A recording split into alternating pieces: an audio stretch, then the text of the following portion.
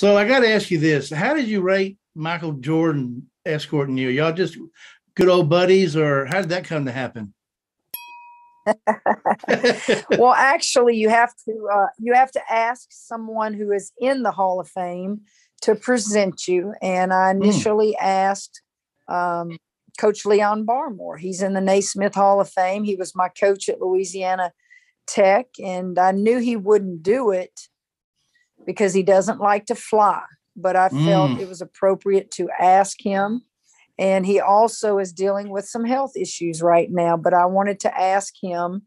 And then when he couldn't do it, I spoke with the Hall of Fame, and I didn't want to put anybody out. I didn't want to, because they send you a list of everybody that's in the Hall of Fame, and you kind of just choose who you'd like. And wow, any of them. I mean, all of them were, sure. were heroes to me that are in there. And so I said, Michael's going to be there to do tribute to Kobe and his wife. And I said, just ask Michael if he'll do me, because he and I were in the '84 Olympics together. He knows who I am. And he Right. was very gracious and agreed.